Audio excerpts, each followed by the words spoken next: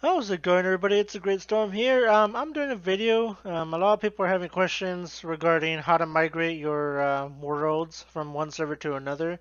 In this case, I will show you guys how to do that. If you follow the LinuxGMS installation guide, you'll probably do the same thing as I did, which is do a VH server user on the home directory. If you go to your home directory, VHU server, or the user that you ran this Valheim server on, you have to go to your home directory. You want to look for a hidden file called config. In that config, just go down the line, Unity 3D, Iron Gate, Valheim. You'll find a folder called Worlds. In this folder called Worlds, you'll see the name of your current world.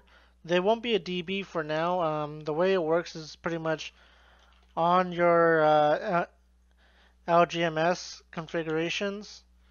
Here, I'll show you guys real quick. It's better if I show you guys. The game world equals, that is the name of your server. So if you have a migration from, let's say, a server you bought from some host and you're trying to move it to an actual bigger box, you're going to want to copy over the .db and the .fwl. That is your game server information. You want to name the game world to whatever the name of that file is. In this case, I'm currently using the Storm world. If you to go to that instance, you just go to the IP address and go ahead and do a 2457, and you'll find it. That's pretty much how that's pretty much it, guys. You just copy your file to that directory. You need to make sure you do a restart. It doesn't automatically pick it up. So once you change your configuration, say, hey, I want to use VH server. You want to make sure you do a restart. But once you do the restart, you'll restart it using the old world or the world you transferred over. I forgot about one thing, guys. I wanted to add this piece into part of the video. I already talked about the worlds. I want also to talk about the configurations. A lot of you guys also have some questions on how to control your server. There is a file located on the .config unity iron gate Valheim.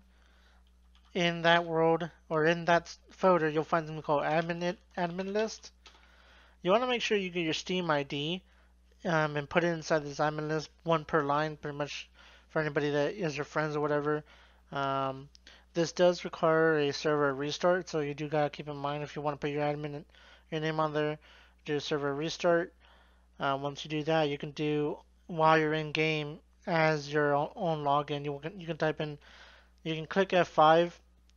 That'll bring up the console where you can do a kick, you can do bans, you can do all the commands necessary to administer your game server for Valheim. That's going to be the end of my video, guys. The server has restarted and it's now taking the new world, or in this case the world I migrated from my other instance to this one. So in that case, thank you. Please follow, subscribe, like my videos. I'll be doing some more later. I'm currently working on the ARC server. I'll be doing that soon. So hopefully you guys can catch that video and it'll help you out on setting up your ARC server as well.